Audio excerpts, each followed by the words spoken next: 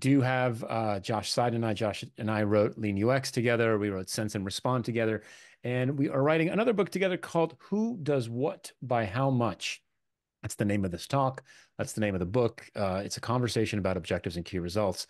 And if you like what I'm saying, this talk is a preview of the content in the book. If you like what you hear, you're interested in reading more, if you go to that website, okr-book.com, there's just at this point a fairly simple sign up form there, and we'll send you an email when the book is ready, and should be about April 15th. Okay, so let's jump into it.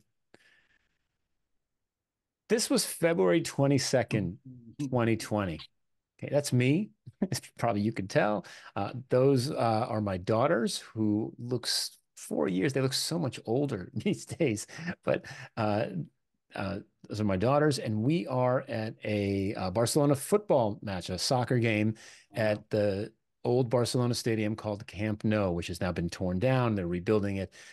There were 100,000 people in that stadium that day. And if you've ever been to a game in that old stadium, right, you know that you sit there like this. It's part of the reason they've torn it down and are rebuilding it is because it was an uncomfortable stadium and it wasn't very modern. And everything was awesome that day. You could see it's February. We're wearing short sleeve shirts. Uh, and everything was perfect, and it was a fantastic day, and we had a great time, and we really enjoyed the match with all these folks.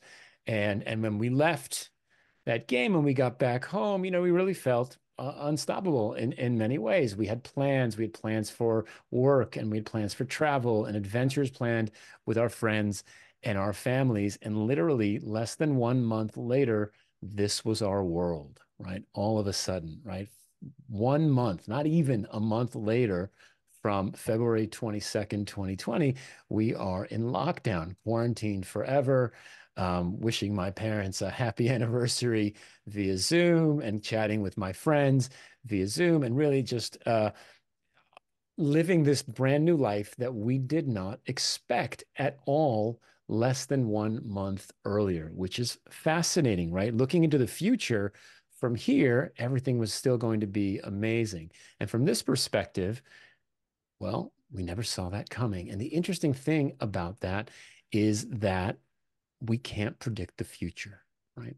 We are constantly guessing. We're making the best guesses that we can about based on what we know at the moment, right? It's kind of an uncomfortable truth of life is that we are always guessing about what to do next, what's going to happen next. And look, these are educated guesses, right? But we can only make these guesses based on what we know right now at that moment and what's come up until that point. And while that's an uncomfortable truth of life, it's also an uncomfortable truth at work as well, right? We think we can predict the future. We feel confident because of past experience and expertise, that we know exactly what's going to happen moving forward. And the reality, once again, is that you can't predict the future, sadly. What's interesting about all of that is that our ability to figure out if our guesses are right or wrong about what to do, what's coming next, what plans we should make, have improved dramatically. When I started working professionally, a couple of years after starting to work professionally, I worked at America Online, and we made the software that went on these CDs. If you're old enough to have received those CDs in the mail, you're welcome. I've worked on that for a long time. um, we made a lot of those CDs, in fact, 15 million at a time. And it took us, it used to take us months and occasionally a year or longer to find out if the choices that we made in the design, the implementation, the building of that software were right or wrong because we made guesses, right? We took guesses about what features made sense, what designs made sense, what copy made sense, what workflows made sense. And it took us literally months and sometimes years to find out if we're right or wrong. Now, the good news about that ability to sort of find out if our educated guesses were right or wrong, is that since then, right, since the days of CD-based software, the time to learn whether your guess was right or wrong has shortened dramatically. Today, basically, you can learn whether your idea was right or wrong, or your implementation was right or wrong, and your design was right or wrong, as fast as you want, right? As fast as you want to find out, and you're willing to invest to find out. So this graphic is from a very successful book called The Phoenix Project by Gene Kim, and he talks about the frequency that these traditionally native digital companies deploy. We're talking about 23,000 deploys a day at Amazon in your backyard, Google at 5,500 a day, Netflix at 500 a day, right? Every one of those deployments is an opportunity for us to put something into the hands of our users and into our customers, and an opportunity to learn whether that something actually made a difference to those folks, right? Did it actually deliver value? And the interesting thing about that is this fundamentally changes the nature of the medium that we use to deliver value, right? If you think about it sort of in this world, right, this was a static medium. At some point, we had to say the software stops today, and we're going to print 15 million copies of this and send it out to people in the mail. When you're deploying 23,000 times a day, the software never stops. Right? And the nature of the software, the delivery method for the value that we're creating is continuous. We're building these continuous systems that just go on and on and on forever. And we have to decide what's good, what worked, what didn't work, where do we change, where do we move forward.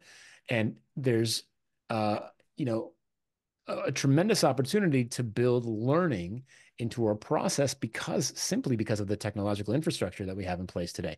Now, on top of that technological infrastructure, we also have methods and tools to help us reduce the risk of guessing incorrectly and wasting effort. So even if we can deploy very, very quickly, the things that we put out into the world stand a higher chance of success when we use things like design thinking, like research, like customer interviews, like agile software development ideas, um, product thinking, empowered teams, right? All of these concepts, these methods, and these tools and these ways of working help us reduce the risk of shipping something that isn't going to work. Even if we can learn quickly, we can reduce the risk of doing that. So we've got a tremendous convergence of technological capability and methodological capabilities coming together to help us make better guesses about what we should build, how we should design it, how we should implement it to deliver real value to our customers.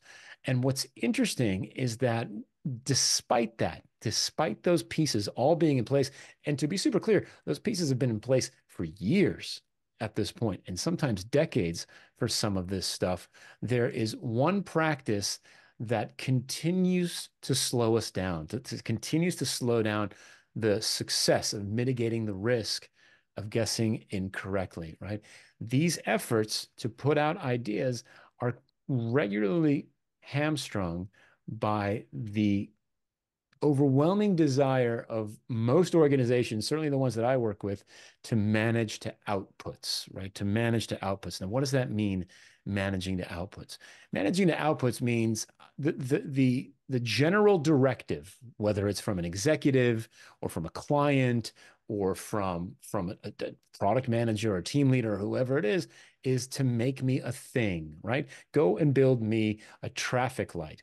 When in reality, what we're actually trying to do is to solve a problem. But someone has decided, right, that the optimal solution for this problem is a thing, in this case, a traffic light, right? When in reality, certainly in this situation, I don't think a traffic light would help anybody at all. But the fundamental difference is that we still think about things in terms of output. This idea of, well, I'm going to make a thing and I know exactly what it's going to look like and what it's going to do and the impact that it's going to have on people, rather than approaching every situation that we have as a problem to solve with the goal of identifying an outcome, a customer behavior, a user behavior that tells us that we actually delivered value. right? The risk is that we guess too much upfront. Now, look, that there are situations where managing the outputs does actually make sense. And those situations are high certainty, low risk situations. Those situations lend themselves to planning to specific output. We know what we're building, we know what it will look like, we know what goes into it, we know what it will cost. And most importantly, we know what most people will do with it when we put it into their hands. And that makes sense to plan to a very specific deliverable, right? We're building a bridge, we're building a tunnel, we're building this particular tower, right? There's low risk and there's high certainty in those situations. But for everything else, right? We know that the future is unpredictable and it's difficult for us to adapt to the things that we can't see coming if we're focused on shipping output, on shipping features, right?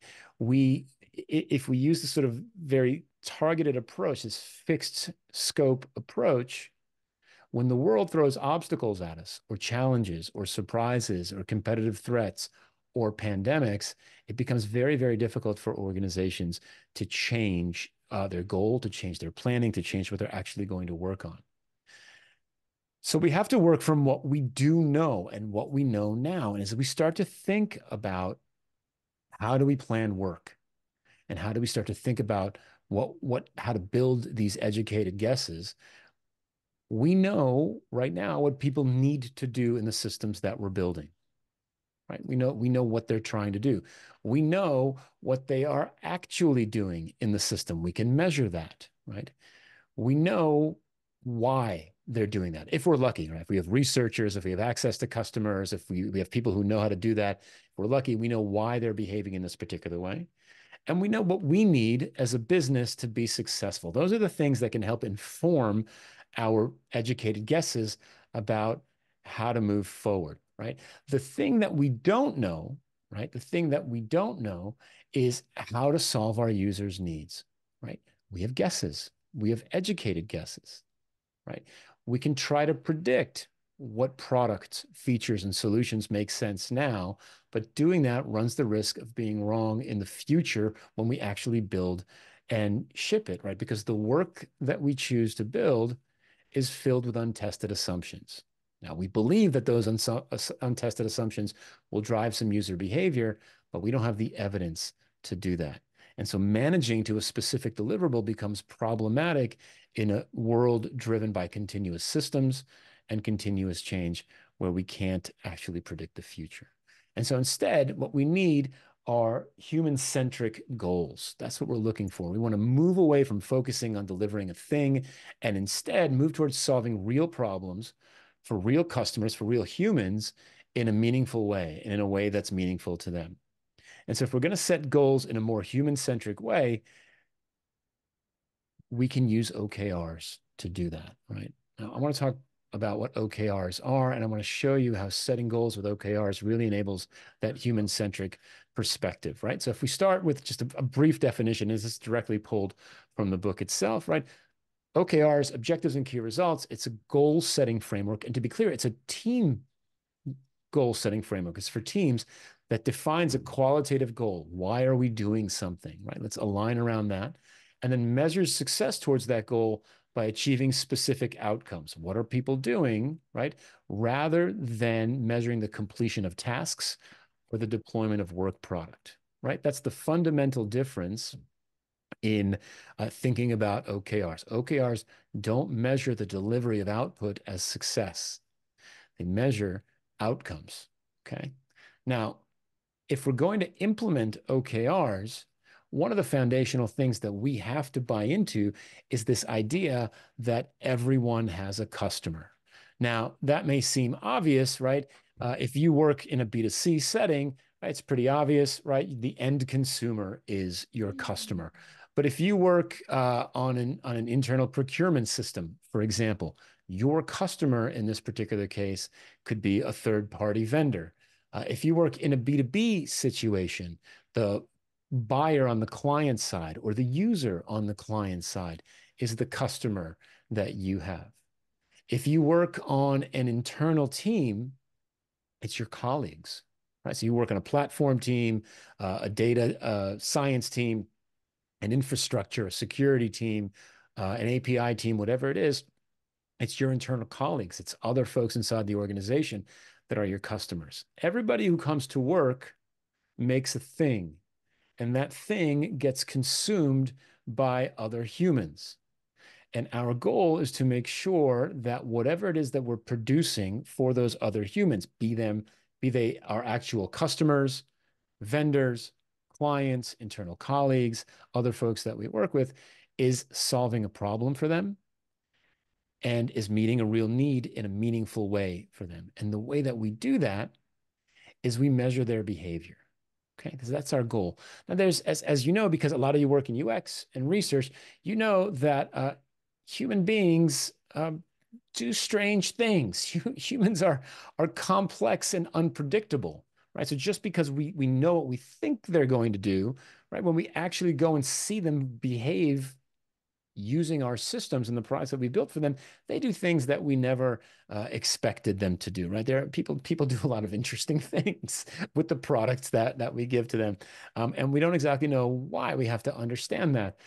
Even if we get to a point where we've figured out what people are going to do with a particular system, over time, right, that behavior isn't static. That behavior emerges through the use of our products as well. So even if we built a thing and people start behaving one way, over time, they start doing very, very different things with those products. And what's amazing, by the way, between these two screenshots that I have on the screen is that there's 4 years between them, and you know the behavior is evolving and not for the better on these particular systems, right? And certainly not for what they were originally intended for.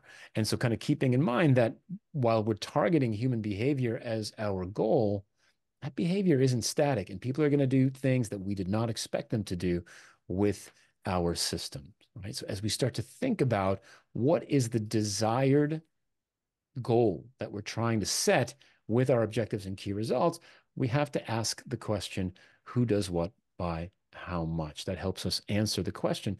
And the way that we answer that question is with outcomes, right? Outcomes are measurable changes in human behavior that drive business results. And you can see the conversation is right there, right? A measurable change in human behavior, right? Who's behaving, right? What are they doing? What is the behavior that they're currently doing, right? And how much change in that behavior is meaningful enough to tell us that we've actually delivered something of value, right? And as we start to set goals, and I'm going to come back to this a couple of times, it's not a coincidence that that's the title of our book, right? You know you've written a human-centric goal, a human-centric objectives and key results statement when it answers the question, who does what by how much, right? Now, the interesting thing about outcomes, these measurable changes in human behaviors, is that they are the things that tell us when we've delivered customer value. If we can ship 23,000 times a day, right, the delivery of the feature becomes a non-event. We're not sure if we delivered value. The way that we know that we've delivered value is when we see people change their behavior in a meaningful way, meaningful to them and meaningful to us. The other benefit of setting goals with outcomes and building outcomes into your objectives and key results is that outcomes tell us when we're done. Now, remember, we're building these continuous systems that we can work on forever. It's not like we're building a bridge and then it's finished, right? We're continuing to optimize and improve and learn and hopefully sunset some features. When do we know? When have we built enough? When have we designed enough? When is it time to move on to a different part of the user experience, right? When we measure user behavior and we say, look, when we get enough people going through this workflow successfully, we're going to move on to something else. And so instead of measuring the delivery of the workflow as success, we're measuring people passing through the workflow successfully. And then once enough of those folks are doing that, that's what tells us when we're done. And so outcomes are very powerful in goal setting, because not only do they tell us that we've actually built and designed something of value, but that we can move on to the next thing. And so we're going to incorporate outcomes into the writing of our objectives and key results statements. as we move forward.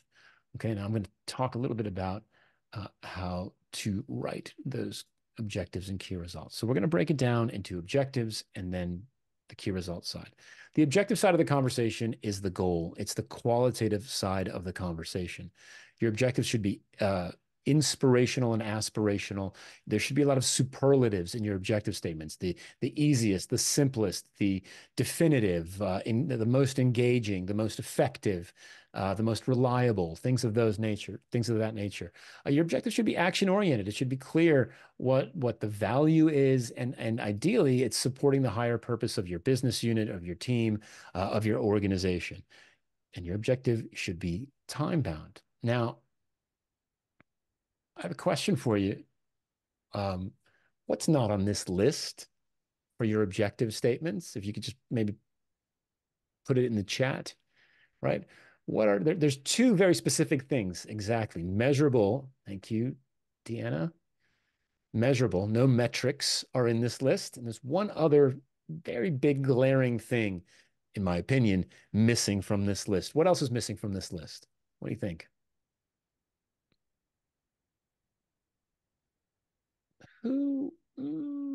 Maybe it's not what I'm looking for, but you're right. It's not there necessarily, although it could potentially be there. Any other guesses about what's missing from this list in your objectives? What should definitely is not going into your objective statement? We've got metrics, number one, because it's qualitative. And the other, well, I think it should be clearly valuable. What's missing from this list is features. Features is missing from this list. Exactly. How are we going to achieve this objective, right? What are we going to build, right? The things that are missing from this are metrics and features, right? Our objective statements are going to be qualitative. They're going to be focused on delivering real value to the organization, but they are not. It's the reason we get out of bed every day. Right? We want to build the most effective authentication system for any e-commerce platform in the world, something along those lines, right?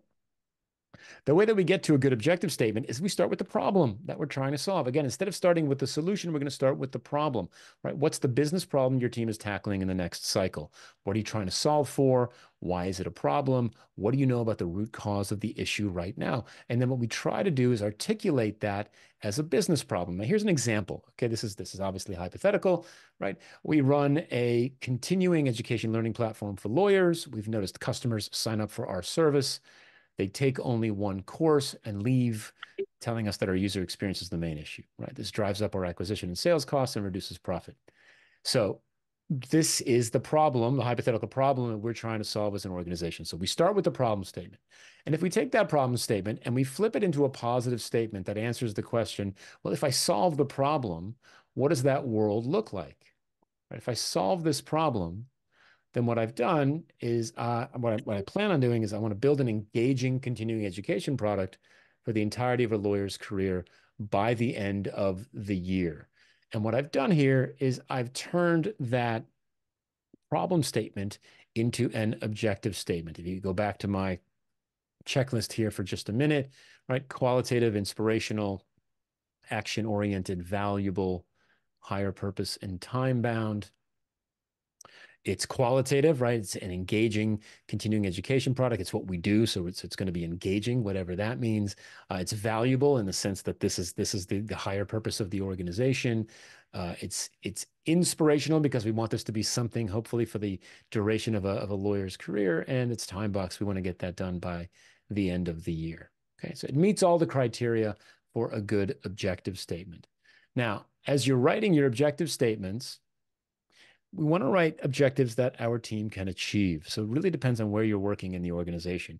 If you're in charge of a business unit, the goals of that business unit can certainly be your objective, right? We're looking at the entire thing. But if you work on just one slice of the customer journey, then your objectives should reflect the goals for that part only, because that's your sphere of influence, right? That's the world that you can impact. So I used authentication before. That's a really good example, right? We're going to write an objective that reflects the impact that we'd like to have, the goal that we have for the authentication part of the workflow and nothing else. Okay, because that's the world that we can impact. We want to focus our objectives that we can achieve as a team within our sphere of influence. Now, once we've got our objectives in place, we're going to talk about putting in the key results. Now, key results are the quantitative side of the conversation. They answer the question, how will we know we've achieved the objective? And so our key results are going to be quantifiable. They're going to be metrics. Let's be super clear. Ideally, they are ratios or rates, which tells us how we're trending. Obviously, you need a baseline for that. If you don't have a baseline, we can use absolute numbers initially, but we want to move into ratios or rates pretty quickly. Our key results should be aggressive. We shouldn't be hitting 100% of our key results consistently. They should be stretch goals. They need to be verifiable with evidence. We should be able to look at data, analytics, reporting, market research, customer research, et cetera, to justify that. And then finally, they must be outcomes. Your key results must be outcomes. So kind of tying this conversation together, your key results must be measures of human behavior. That's how we know that we have delivered on the objective, is we've impacted customer behavior, user behavior in a very real way. Okay. Let me ask the question again. What's not on this list? There's one thing in this case, because we do have metrics on this list. There's one thing that's missing from this list that was missing from the previous list as well. What is it this time around? It's the same thing. Features. Exactly. You'll notice that throughout our conversation about objectives and key results, we are not going to talk about features when we set our goals. In the goal setting conversation, we are not going to talk about features, right? Because again, that's managing to output. We want to manage to outcomes. And so we're going to make those outcomes our key results. Now, the way that we get to good key results is we start by defining our target audience. If our goal is to change behavior, whose behavior do we want to change? Existing customers, prospective customers, users, colleagues, third-party vendors, all of those customers that we talked about before. And then once we've identified our target audience, we ask the key question. What will those people be doing differently if we achieve the objective? How will their behavior change? In other words, if we do a great job, right? We choose the right feature, we design it properly, we write the right content, we deploy it in the most meaningful way, right? It's the right combination of code, copy, and design. What will folks be doing differently, right? To tell us that indeed this was the right solution to achieve the objective. And so in my online learning platform for lawyers, I want to see a 50% decrease in the number of existing customers leaving the service due to user experience. Right? That's a good key result. And it answers the question that I mentioned before. Who, existing customers, does what, leaving the service less, right? By how much? 50% less, right? That helps us answer that particular question. Now, we don't actually get into the solutions of any of this, right? What's interesting about this is as we start to put together the goals, right? The conversation stays away from the feature conversation, at least initially. Let me give you an example. Let me share with you an example for this. Let's kind of take it out of digital for a second, and we'll talk about this example. Let's imagine for a second that all of us have new jobs. All of us are the owners of a mattress store, a brick and mortar mattress store. In fact, I've got a photo of your mattress store right here. I'm going to ask you to open up the chat one more time, and I'm going to ask you a couple questions in the chat about your new mattress store. Okay. If you think about your mattress store, you're the owner of the mattress store. What are the high-level measures of success for your business? What are you measuring? What are the high-level measures of the success of your mattress store as the chief executive of your mattress store? What numbers do you care about on a daily basis when you come into work? Add some stuff in the chat.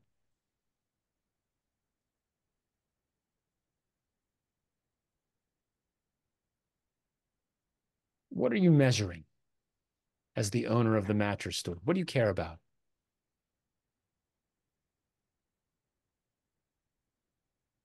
Nothing?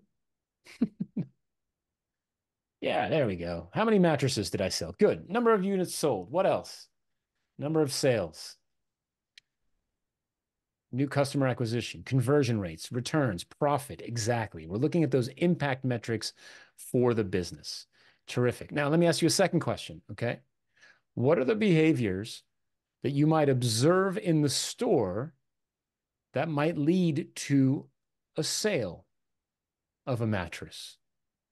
What are the behaviors that you might observe in the store that would lead to a sale of a mattress? People trying mattresses. Very good. Interactions with customers.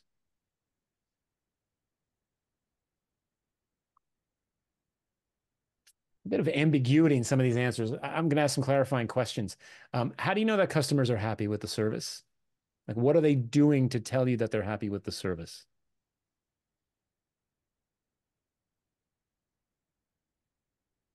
I'll ask another clarifying question while you're typing an answer.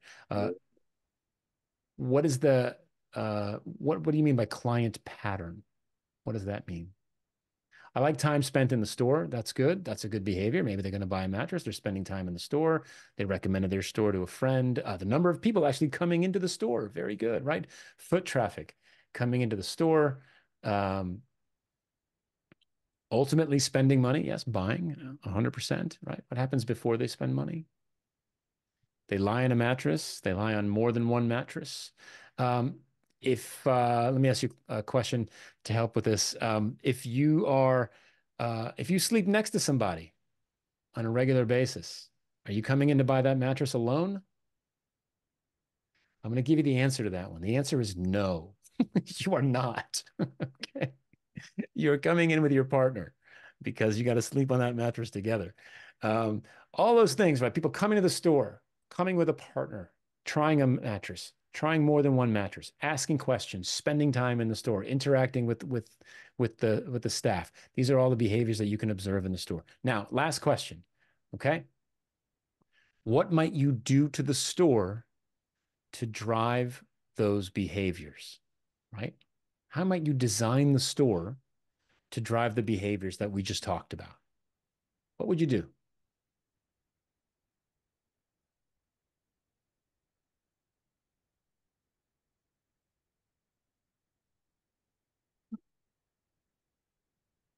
Make beds that work. Yeah. And people get sleep. Yeah. Good. What else? How would you get folks into the store? How would you get them to try a mattress? How would you get them to try more than one mattress? Okay. Put more models on display for customers to try. I like that. Right. Right. By the way, lots of hints in the photo on the screen. Window promotions. Absolutely. Put up signs in the windows that say sale or come on in. Absolutely. The wavy balloon people, right? Oh, I love those guys. Those are great. I love that. Excellent. I don't know if that only works for used cars. Maybe it works for that. What else? Cozy environment. Very good. Again, hints. There are lots of hints in the photo, right? Imagine you're going into a mattress store and you actually want to try a mattress, right? But you have your shoes on. Jumping on that mattress with your shoes on. Public restroom, also an option as well. Absolutely. Look, you're not going to jump on that mattress with your shoes on. You're probably also not going to take your shoes off in public, right? So, what are we going to do to the mattresses to encourage people to lie down on them and not have to take their shoes off? The answer is in the photo. Covers, like little covers down at the end, so you can rest your dirty shoes on that yellow stripy thing, right? And put your head on the pillow. Staff to help people, right? Excellent. All right, good.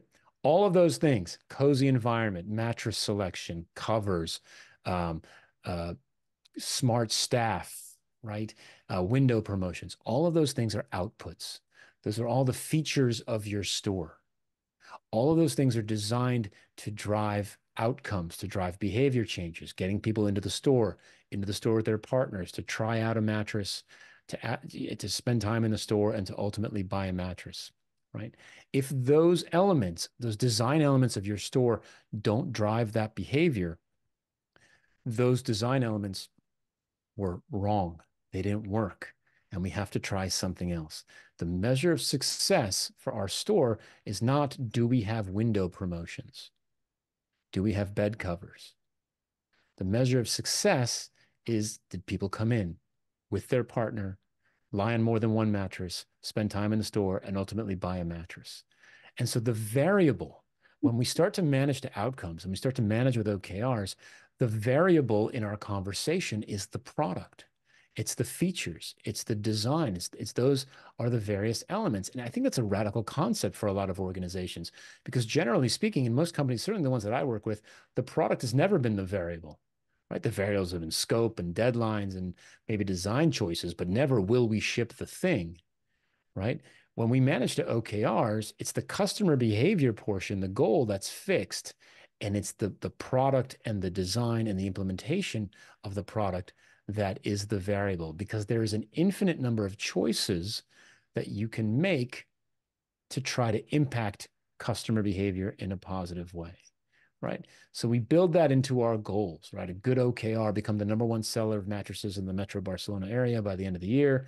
How do I know? Well, for me, what I know is that if I see a 150% increase in foot traffic to the physical store, a 50% increase in online to offline conversions, and a third of my foot traffic coming in with their partners, that tells me that I'm the #1 seller of mattresses in the area by the end of the year. That's what I've decided is a meaningful metric for me, right? If I'm building that online learning platform for lawyers, I want to build an engaging continuing education product for the entirety of a lawyer's career by the end of the year. How do I know? Well, each user will take at least 3 courses each year. That's a 300% lift. 25% of new customers come from word of mouth, and each law firm that signs up registers at least 50% of its staff. Okay.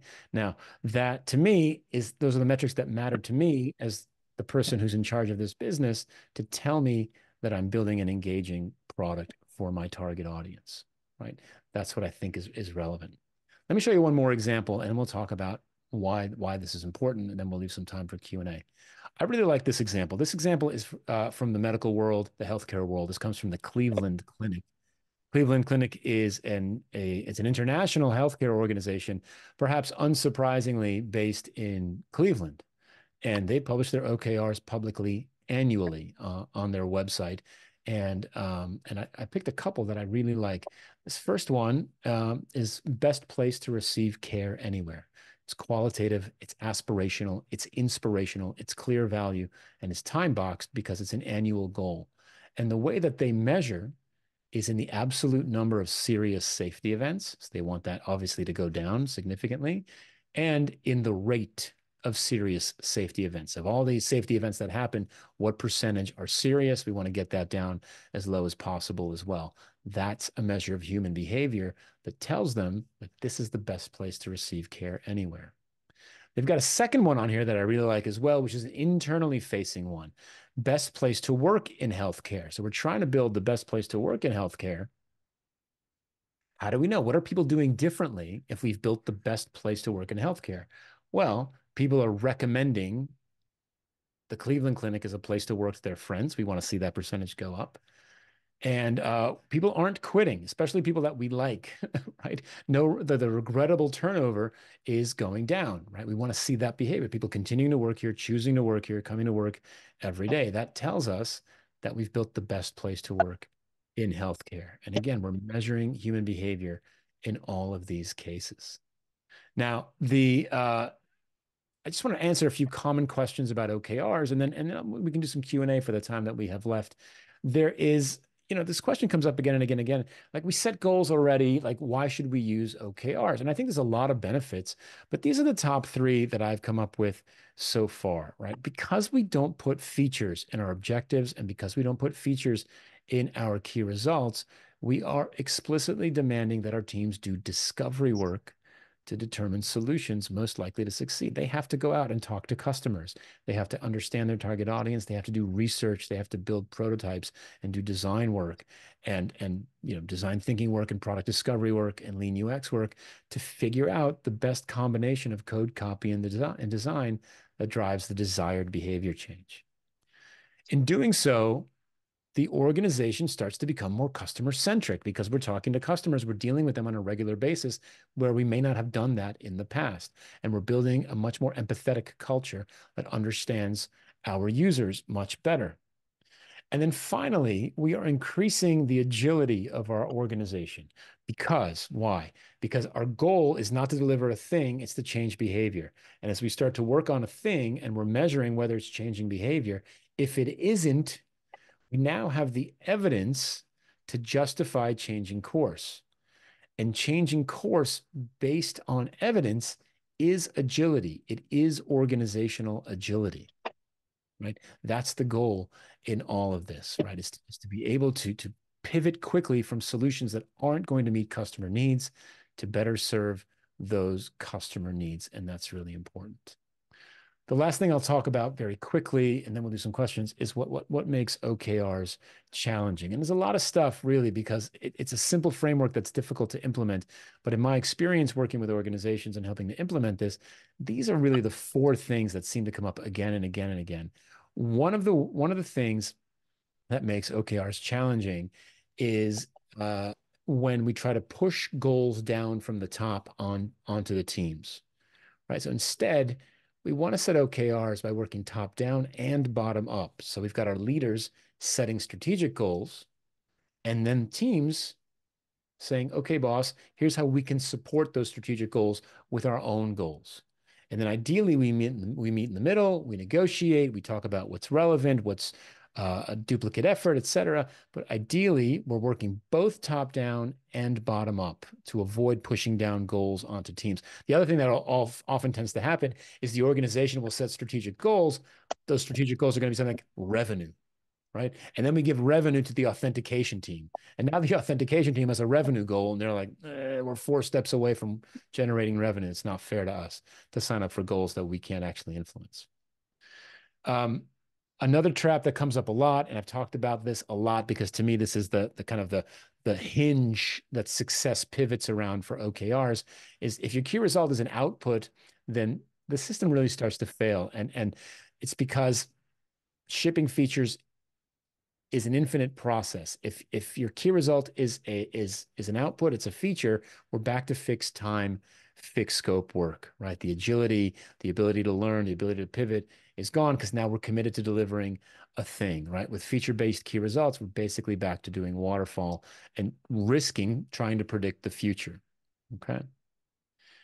Another really big challenge, I'm guessing one that you're probably familiar with this group, is that once we've got these goals in place, our teams need both an ideation and a decision-making process for determining what to build, right? How do we decide what the best ideas are, and how do we determine which ones to invest in? That's where product discovery comes in, research and design and prototyping and experimentation, right? This is the process that enables continuous learning on teams. Many of the organizations that I work with don't know how to do this. And there are some organizations that do know how to do this, but they don't really allow their teams to do product discovery and research. And so we've got to make sure that those are skills that the team has and that they're allowed to actually deploy those skills. Without that, we're just going to make a guess and build it and hope that it works. The last thing I'll say is this, as far as traps go, is incentives. Now, if you work in a situation where you can influence the incentives of your team, you can make a real difference in the success of OKRs because typically companies are incentivized, are incentivizing their folks for delivery, for production, for making a thing. If OKRs are going to work, we have to start shifting incentives away from making a thing, right? I'm going to reward you not for shipping the app. I'm going to reward you for learning, for being customer-centric, for making evidence-based decisions rather than just for blindly delivering a thing and hoping that it works. And so that's one of the kind of the final traps there at the organizational level. Now, look, OKRs are a simple concept, but they're difficult to implement. They're hard, and they're supposed to be difficult because it's a goal-setting framework. It aligns the organization, and it pushes the organization in a specific direction. And it should be a direction that we debate and that we choose together, right, as a leadership team, as product development teams, to go in that particular direction so that we can serve the customer more successfully and then ultimately serve the business more successfully. And so with that, I just want to say thanks very much for listening. I know it's early morning, or it's morning at least. I appreciate you listening to the presentation. I'd love to take your questions now. If you have questions afterwards, that's my email address on the screen. I did not forget the M It's jeff@gothelf.co. And I'd love to hear what questions you have now.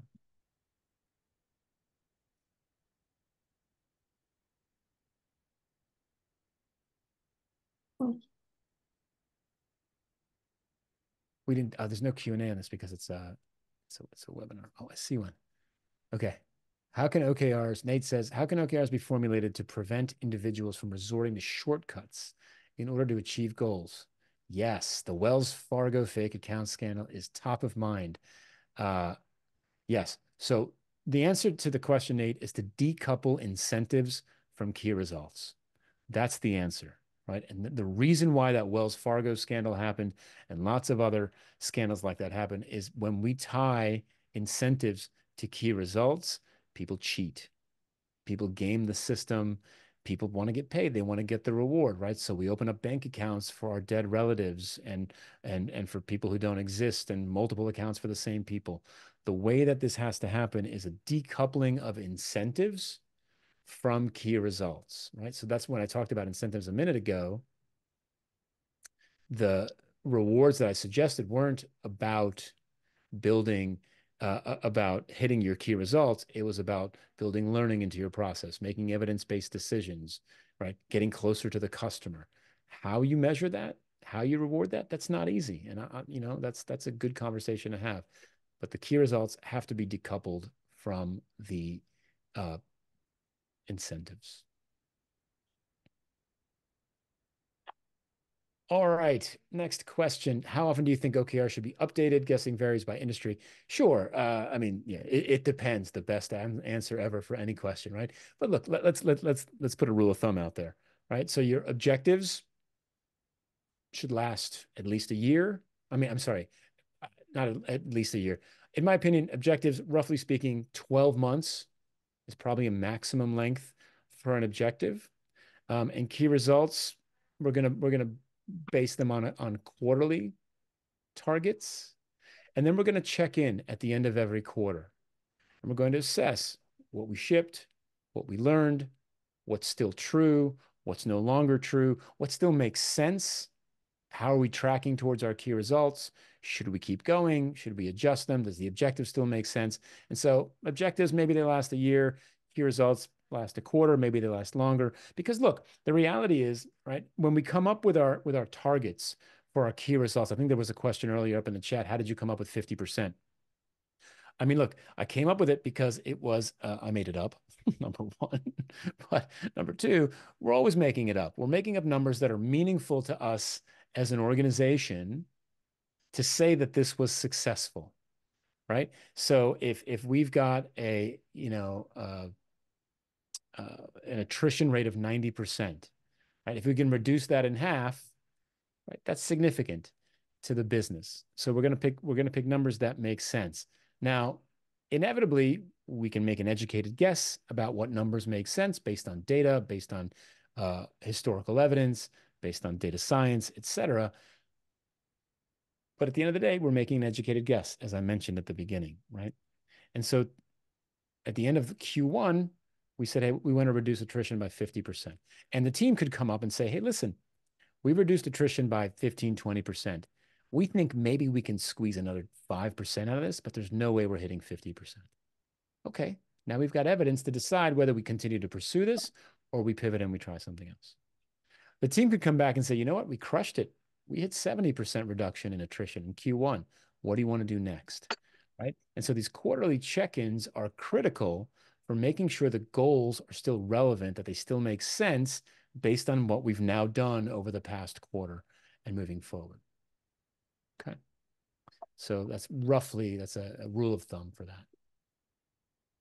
Yeah, there it is. 50% decrease of churn. I see it there. Again, because that, as a business, I've done the math. That's a meaningful enough change. It's aggressive. It's a lot higher than we've had before. The story I've told for years, just to kind of demonstrate this, is I used to work at a company called the Ladders in New York City 1,000 years ago. And we had a metric. The Ladders was a job board for people who made $100,000 or more back then, at least. And we had employers and we had job seekers, kind of like a dating site trying to find each other. And one of the leading indicators that my team was assigned to improve, one of the key results was job seeker response rate. It was the number of time, the percentage of time that a job seeker responded to an employee communication in an employer communication in our system. Okay. We knew that that was a leading indicator of retention. We were a subscription service for both sides of the ecosystem. And so I got onto the team, and the job seeker response rate was 14% when we started the project. And my boss said, your goal is to hit 75%. Why 75? Well, it's more than 14. 100% is impossible. And 75 is such a significant increase that that'll be good enough for a while and we can move you on to something else. And so we worked on that for a quarter. And after a quarter, we got it, we got the job seeker response rate up to, I don't know, 35, 38%. And we learned a few things, and we had some ambition for the next quarter. And we told the, the product boss about what we were going to do. And he said, great, you have another quarter, go for it. And we worked for another quarter, and we got it to about 68% after about 6 months worth of work. And, the company said, you know what, 68% is close enough to 75. It's much better than 14, and we've got more important work to do right now. So we're going to move you off to something else. So that's how we make these decisions and move that forward. Okay. Let's do one. Let's see if we can get at least one more question in here. Not understanding why features was missing in those lists, right? Features, because we don't want to manage to output, right? That's the risk here, right? Managing to output means that we are going to make a series of untested assumptions about what we should build, what it should look like, how it should work, and we're going to build the whole thing and ship it. And that's just a lot of risk, right? It's going to take time, effort, testing, marketing, go-to-market plans, et cetera, to build something that we're not sure is going to work, right? Instead, and we're going to focus on actual customer problems and try to understand what's getting in their way of being successful today. And then if we remove that obstacle, how will their behavior change? Because it's their behavior change that ultimately indicates that we've delivered something of value, right? Making a thing is no longer an event when you can deploy 23,000 times a day. Impacting customer behavior is far more meaningful, especially since those regular deployments are all learning opportunities to figuring out exactly how to design a thing to move forward.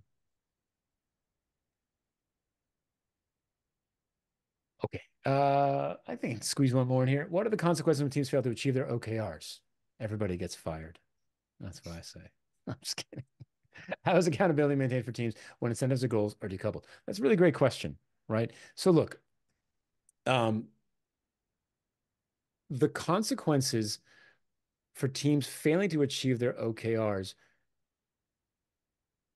should be a discussion about what's happening, what we're learning, why we're not hitting our key result goals, and what we're going to be doing differently, right? So I think a team can be forgiven for missing their key results for a quarter, but they have to come to that quarterly check-in and say, here's what we tried, here's what we learned, here's what worked, here's what didn't work, and here's what we plan on doing in the next quarter. As long as the team is experimenting, testing, learning, and adjusting course and continuing to try new things, they're moving forward, right? If after 2 quarters, a team is continuing to test and learn and experiment and still not hitting their key results, there's something flawed in the assumptions around the key results, most likely. I think that's a fair conversation to have, to say, are we solving the right problem? Are we targeting the right behavior? Is this a realistic goal? Right? To really kind of try to get a sense of why everything that we're trying isn't moving things forward. Right? I think that requires that kind of conversation and potentially a pivot. I think the real risk when we talk about accountability and consequence, right? It sounds kind of negative, right? Is teams that attempt to hit key results, but then don't learn anything from their work and kind of keep making the same mistakes over and over and over again. I think in that situation, there needs to be a bit of a reckoning that says, look, you folks aren't doing product discovery well. You aren't applying your learning, and you're missing your goals. And so in that sense, the incentive, remember kind of the general guideline I put forward for incentive is customer centricity, evidence-based decision-making, continuous learning and improvement, those types of things. teams like that aren't displaying those qualities, right? And so we need to figure out why that's happening. Either they don't know how to do it, they don't feel like there's psychological safety for them to do that kind of work and then contradict a higher paid person's opinion, right? There's stuff to be dug into there that doesn't require punishing a team necessarily for not hitting their key results. But clearly there's a pattern of a team missing quarter over quarter. Something's broken. Either the goal is wrong or the team doesn't know how to do the work, and that requires an intervention. I think that's about time for everything today. I'm gonna put my email address back in the chat again. If you have any questions or you want to follow up with me about anything, please do send me an email. If you like what you heard today and you want to read more about it in our amazing new book, Who Does What by How Much, go to okr-book.com and sign up there. Otherwise, follow me on LinkedIn. I would love to see you there. And Alan, thank you so much for inviting me. I hope this was valuable and helpful.